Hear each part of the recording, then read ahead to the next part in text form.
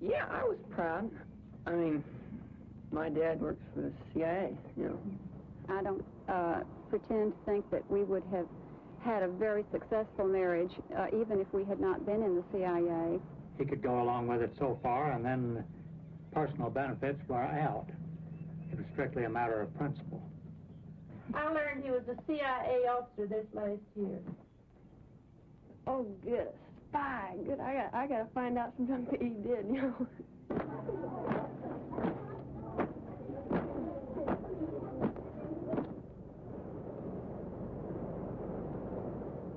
I've been straight all my life in terms of working my way through college, and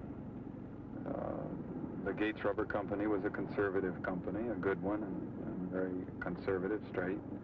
The Marine Corps, and then 12 years in the CIA, a team man, an organization man. I think with my own individuality,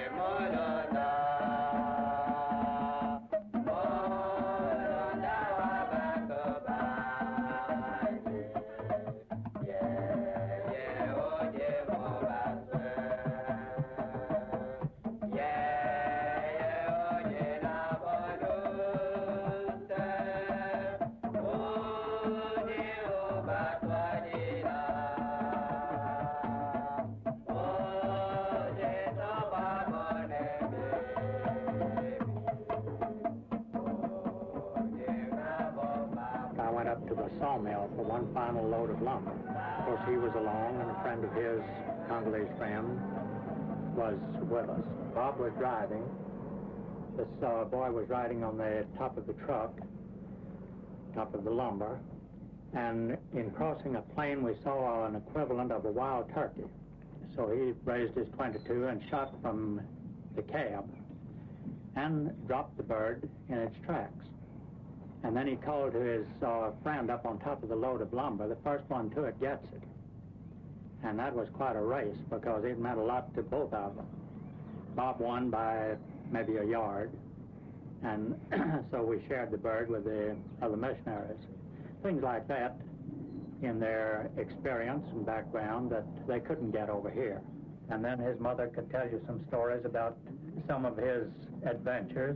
First time he wanted to go on an antelope hunt. Well, it was a place where they drove quite a ways in the car and then had to walk. And never had any of the missionary children gone. And I said, why, Bob, of course you can't go. He says, now, Mother, you told me that I'd live until God was ready for me to end this life, and I want to go. And we let him go. He killed an antelope, and in the night, here came this great commotion in the yard, and he'd sent some Africans in with his antelope. He wasn't 15 years old. So you went from a clean upbringing into a world of dirty tricks in your mature life. Yeah. But the key thing is that as you get recruited into the CIA, it never occurs to you that if you're as naive as I was, and I think most of the young men that come into the CIA are, it never occurs to you that you're getting into a world of dirty tricks. The come on that they have, the things they use to sell is that you're finally getting into the elite inner circles of the United States government. All your life you've been going through the amateurs and the prelims and the prep schools, in effect, and finally this is it. This is where the people are real pros, the frontline warriors saving the nation from communism. The Phoenix program was created by the CIA, and its purpose was to kill and terrorize. In Vietnam, I was forced to do business with a police chief who was a sadistic mutilator of prisoners. He liked to carve them up and throw the remains in the river. And he was completely paid and propped up by the CIA. His whole career depended on, one, controlling that operation so that the CIA needed him, and two, the CIA propping him up and funding him. And he did his knife work in a CIA safe house. We called it the Pink House. I reported this to the chief of station, and he said, well, you know, it's a rough world, and sometimes you have to do business with people that really aren't your first choice of the kind of people you want to associate with, so don't make a wave. And so I went back, you know, what do? Resign my post? Yeah, you know, that's your last vote, though. You resign and you're out. And I wasn't ready to give up my career yet. I terminated the safe house. I told case officers that I don't want to hear about it. If this guy has a compulsion to do this sort of thing anymore, I don't want to hear about it. How does the CIA go about recruiting its future candidates for officers and agents? Have any of y'all been approached here as recruiters come through here and talk to you? No, They have an ad in the newspaper. You know, somebody in this room might be sweating right now because he's been told, you know, if they ask you, don't say anything. I hear that they do use professors to keep eyes out in their classes for particular students who might be interested in that sort of work. But I wonder were you approached here at the university, or were you approached sometime later in your career? At the university, a CIA recruiter came through. I went and talked to them. He did not write my name down. And in early 64, I got a letter in the mail saying, would I mind if the CIA did a security check? And I wrote back saying, I was restless, and I wrote back saying I'd be delighted if it was for possible employment. With my background, there were fields where I would be unique.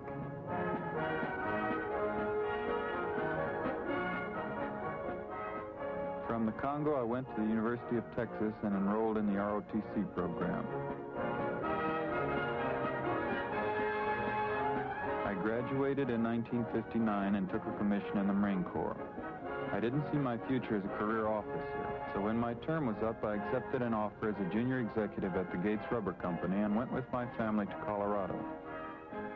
We were very young and idealistic with 3 children when the CIA first approached us. We were in the Marine Corps for 3 years and did not want to go the military route, although there was a very promising career there. When you think about his job being a career or national security, I think that at the time the emphasis was career. I think that most of what he did was for the next fitness report, so to speak. I think that people generate activity that is unnecessary overseas in order to have some activity on their fitness report, and they really don't get promoted within the CIA unless they have so many recruitments, let's say, in a tour of duty, or so many operations, or ops as they call them. The way the CIA works, you're promoted on the basis of your fitness report, which you get every few months or at the end of every assignment, at least once a year, usually more often. And this evaluates your performance both with a letter grade and also a written narrative. That and the assignments you get will develop your career. I said, why don't you just go in there and tell them that this is immoral and this is something you can't do? And he said, well, they don't want, you're not going to get anywhere in your career if you say no to assignments. And by that time, though, he was hooked by the CIA, and the assignments were sexy assignments and interesting assignments. In one post, we put 7 bugs in a foreign embassy. It was quite dramatic and very exciting, and we had officers and support officers and technicians flying all over Africa on this thing, and we got them in. Of the 7 bugs that we installed clean, we never got caught, 5 of them never came up on the air. They were totally defective. The 6th one would transmit, but the switch, the activator to shut off the thing when no one was speaking was defective, so it burned out its batteries in the course of about 6 weeks' time and went off the air. And 1 of them functioned properly. And that one, although it was in an ambassador's office of a country that was very much a target of intelligence activities, that one never produced a single disseminable report. And I felt like I was really making time professionally. I was a very young officer when I met my first president. We had a mutual interest. There were things I could do for him, and there were things he could do for us, at least in terms of making me feel secure in his country. If I was meeting him and he appreciated what I was doing for him, it wasn't likely that he was going to throw me out if I made a mistake or got caught. And it was pretty heady stuff for a very young officer. And it meant that I was getting recognition back at headquarters, obviously. You know, there's young Stockwell who's meeting President X, and we better keep our eye on Stockwell. He looks good. My function at home, when agents would come to the home, would be to turn on the record player and be sure that the curtains were closed and that there was enough security in my own home that the person wouldn't, you know, be compromised by having come to our home. I didn't really, at that time, I didn't realize that we would be putting these people in danger and that some would be put in jail and that some would be dead. A lot of other things happen in the world that's sort of like somebody pushing a rock off the cliff, and the rock hits somebody, and then, you know, they step back and say, I didn't kill him, the rock killed him. And this is sort of what happened in Ghana. The agency, to my knowledge, did not write a paper saying, let's overthrow Nkrumah. The chief of station there was a very aggressive man, and he became aware of the fact that there was the possibility of a coup developing, and he knew the players, people who in the army who were unhappy, and he began to report and to ask for encouragement, to encourage these men. And as I understand it, he was not given a formal permission to attempt to overthrow Nkrumah, but he was given permission to monitor the developments of any coup. And this gave him an excuse to meet these officers often, daily, several times a day, and to give them money, and in effect to give them encouragement. The soft file is a file that doesn't have an official name on it or cryptonym on it, and is not registered into the agency's IBM system, the system of 201 numbers, so that it can't be traced. If you come to the agency demanding to see your file, and if they have a soft file on you instead of a 201, you'll never get it. They may have a manila folder in there with reams of documents about you, and you'll never get access to it. There were times when I said, well, let's just get out of the CIA. You know, Bob, really you're making a decision which is, it's getting to the point where it's going to be the CIA or it's going to be our marriage. And he chose the CIA. What an opportunity. I was being asked to watch the Angolan ball game from the outset, how we got into it, what all the rationalization and justification as well as the decision-making processes. I was to watch this game not from the 50-yard line, but from the field itself, a player coach. I mean, go into Angola and get in the action where the people are groveling in the dust and losing their lives, as well as the high policy planning sessions in Washington. And I was delighted to have the opportunity to sacrifice a year of my life to see just how the U.S. government does this sort of thing.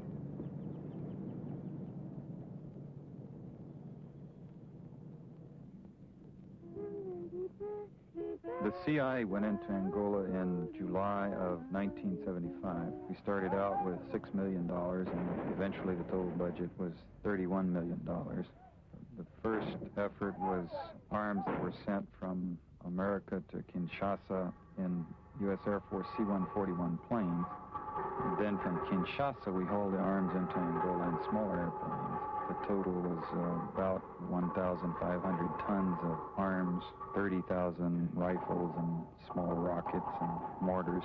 Our funds and arms were going to 2 of the 3 Angola factions. One of them headed up by Holden Roberto, who had had a relationship with us for about 15 years, and to Savimbi, who had not been well known by the CIA. He had the sole virtue of being in opposition to the MPLA, whom we were determined to oppose. President Mobutu of Zaire wanted this program. We bribed him. We gave him $2,750,000. CIA officers went in as advisors and trainers. They were called intelligence gatherers, but in fact, they were preparing our allies for combat. I fled to San Salvador on January 16th. What did the enemy do in San Salvador? You mean what I saw? The Americans were there. How do you know they were Americans? como que sabe ser americanos, porque quando vieram lá, When the villagers saw them with their own eyes, they saw they were Americans. e vimos e quando vieram There were 20 Americans. 20 americanos. These Americans, what did they look like? Were they white? Were they black? Describe them. Não, é igual como a cor dos camaradas. They were your color, comrade. É igual a cor. Não eram pretos. They were not black. They had chestnut eyes. You know, whites. There were not enough CIA advisors to make a great deal of difference, however, and we hired European mercenaries, and we tried to hire white Angolan refugees to go back in as mercenaries fighting on our side. The CIA collaborated with the South Africans, and it was not officially ordered by the National Security Council, but there was liaison at all levels. The CIA was nervous about the role the Senate might play in this war. Senator Clark on the Foreign Relations Committee made a trip to Africa to review the situation, a fact-finding trip to report to the Senate.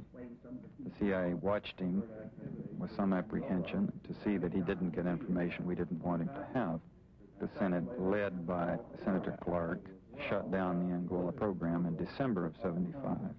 While the Senate was shutting us down, Cuban army eventually of 10 to 15,000 combat soldiers, MiG-21 aircraft, tanks, just swept over the FNLA and UNITA. And we lost decisively. Una victoria A victory que cambiará el curso de la historia de África. that will change the course of African history. La victoria del heroico pueblo. The victory of the heroic people of Angola. Nevertheless, I think we could have won the thing if we had gone in very quickly. When I went out there and came back, I recommended that, I said the forces are about equal right now. And if we go in with immediate, abundant support, we can win. We can take Luanda. By that, I meant tactical air and American advisors. Put in several hundred troops very quickly and put in some of these really monstrous weapons, airplanes, you know, that fly around shooting 8,000 rounds a minute down, and you'd have been into Luanda just like that. It appears from what you said that you advocated that the United States should go into Angola with large weapons, lots of firepower, a small detachment of Americans, and that your plan was rejected, and that was the final straw that did it for you.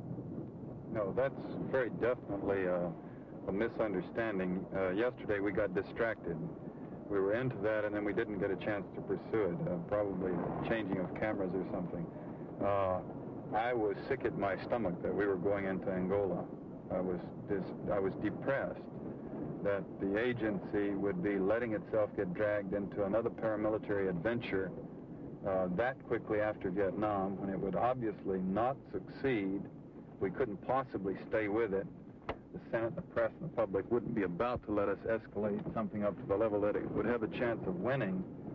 And it would be highly damaging to the nation and to the CIA particularly to let ourselves get dragged into such a thing. Once, and at the outset, when they offered me this job, then I had a choice of, what do I do? Do I participate, or do I resign, or do I quietly lobby for some other job and let someone else run the Angola program? And my decision was that I was going to stay with the program because it was too interesting to see how does the United States get dragged into these things and how does the CIA conduct them once it's in them. I don't think anybody could turn down that kind of an opportunity. Just to know that it's not what some newspaperman is telling you what happens when he doesn't really know himself. It's what's really happening. You were there running it. So I decided to participate. And in order to make sure that I remained on the inside, I remained a good soldier throughout the whole thing. I did not balk or fight it until we got into phases that I thought were just beyond the pale, such as alliances with the South Africans and mercenaries, for example. When I went to Angola, I was sent out there to come back with a military assessment. And that's what I recommended when I got back. If you guys want to win, we can do it. A dramatic weapon, a horrendous weapon, if you will, against the MPLA at that time would have just brushed them aside. It would have decimated them. It would have wiped them out. And the FNLA would have been into Rwanda in a few moments' time. Well, suppose they had taken your military recommendation. How would you have felt? I would have stayed as task force chief and participated. If you're going to do something, you know, if you're going to learn French or a foreign language, the least you can do with your poor pronunciation is speak out. And I think it's, there are certain things that are criminal, but you compound it by losing. If you're going to go into Angola, if you have some national compulsion to go into Angola, at least the United States position would be much stronger if you won. And if they had accepted my recommendation at that point, I would have been much happier if they had gone ahead and won than I was with the contemptible middle ground that they followed. Could we interrupt a minute to just take a look at this house and how it's manicured, the yard, the one on the right? I would not be comfortable in such an environment. I think as we drive, we can continue talking about other things, but maybe, Haskell, you can catch a few of these beautiful... Look at this place on the... Can you get under the trees with that? Can you get a look at that? I mean, that's very comfortable. I would be more comfortable in that place than the palace that we just looked at, but nevertheless, that little house is probably $150,000 or more. The overall life overseas is very agreeable. I think it's one of the things that a lot of men in the CIA want to stay out overseas. It's kind of a colonialist existence. There are lots of servants, and the life is very easy. The housing is very adequate, if not plush. We had about 6 white kids in our class, and then you know, everybody just blended in. There was, you know, a little bit of like racism or whatever on the teacher's part, and that, you know, she thought that the black kids were a little deprived and everything. But you know, in the schools, everybody got along. It was a pleasant place for kids to grow up. I mean that you're living with the elite of that society in terms of education, basically, and experiences. The people who've traveled, the people who've been involved in a lot of experiences in life, you know, ambassadors and the people who are running the country, and the diplomats in different embassies. And so they're sharp people, they're intelligent people, and they're well-bred generally, so the conduct is relatively high, a sense of culture. When we were in Africa, I don't remember everything, but I don't remember so much about the schools.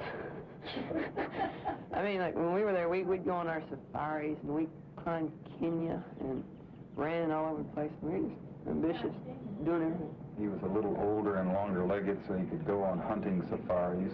Mel was just about a year too young. He just couldn't quite pull it off, although he did a lot of the jogging with us.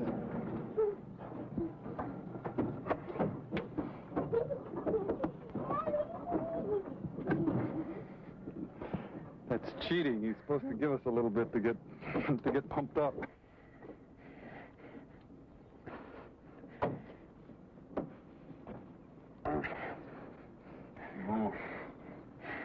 Oh, yeah. One more. Good one. Good one. Get up. Okay, come on up. Okay, that's nice. Now you try. This is about 90 pounds.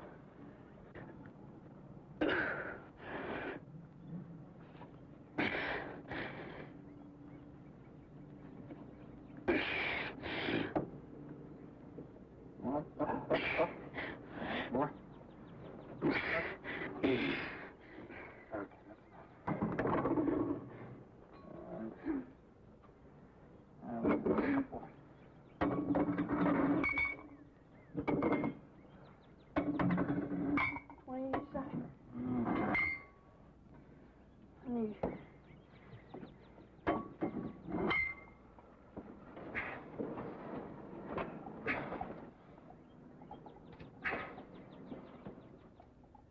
It's a highly competitive business, and you're working under stress. You go to the same cocktail parties that the State Department officers go to, and then a dinner party after the cocktail party, but in between you go meet an agent. and you pay him off, and you get a receipt, and you rush up to the embassy and stow the stuff so it won't fall out of your pocket at the dinner party or something. And then you go to the dinner party, and then after the dinner party, you go run another errand. And this goes on day in and day out, Saturdays, Sundays, holidays.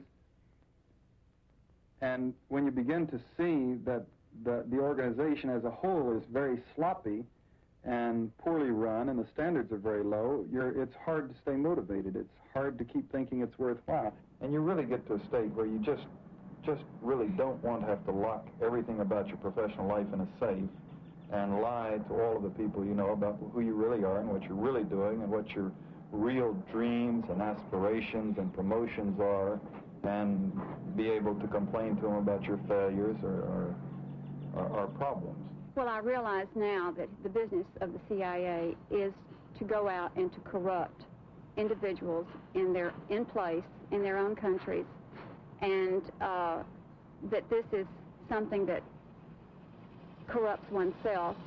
This was going against his upbringing, which was a strong Christian, very moral background, and he was coming into conflict with himself, hating himself, angry with himself. You know, I would like to present myself as a man of intense principle who saw bad things and immediately resigned in disgust, but my career was obviously going quite well. I had the prestige of people coming to me for jobs, coming to me for advice, inviting me to lunch, wanting to play tennis with me. This is, you know, obviously a human satisfaction. I was not yet in top management. I couldn't really give away a lot of jobs, but I could speak on the behalf of someone. My income was about $33,000 a year. In 10 years, I could retire on a $21,000 a year pension for the rest of my life. I had total security.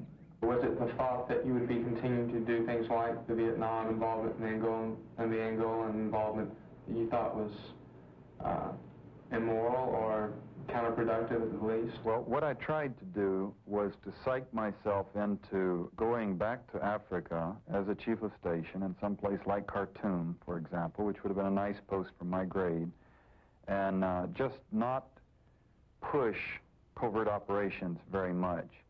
If something came along that was just sort of irresistible, some agent that just had to be recruited, will let an officer in my station recruit him, but basically just play a lot of tennis and let the paychecks come in. This is traditionally what burned-out senior case officers do. And I muddled and waffled and vacillated and rationalized for about 8 months before I could tear myself away. I don't really look at it as taking that much guts to quit. I just sort of didn't have any choice. By November and December, I had intense pains in my abdomen, which were obviously the precursors of a stomach ulcer from the internal conflict of wanting to hang on to this career but not respecting it. I had requested many times that Bob just drop out of the CIA, just get out and start life anew someplace. He wasn't able to do so when I asked him to, but now he has. He's seen even more since our divorce. And yes, I do feel vindicated when a man comes back and says you were right all along. Everything you ever said was right. Everything you ever said about everybody who walked into our house was right. What lessons did you learn from your dad's experience? Well, of course, it brings up values just all over the place. And that, I mean, you could break up on that a whole lot. But, you know, I'm listening to him right now, I'm learning, this is something else. What's your reaction to CIA now, Mel? I think up high they're slobs, and then, you know, down in the lower, when you get down into the people who are actually out in the field, then they would do the working, you know. It strikes me as, you know, very inefficient, crooked, really just sloppy organization. Well, suppose they were efficient, and suppose they were neat, you know, real professional and perfect. Then I like them. Simple as that, I guess. Like, if they were the elite, I would like them. I was not a man at peace with himself. And since I resigned, I do not feel in a position of conflict. I feel in a position of being at peace with myself morally.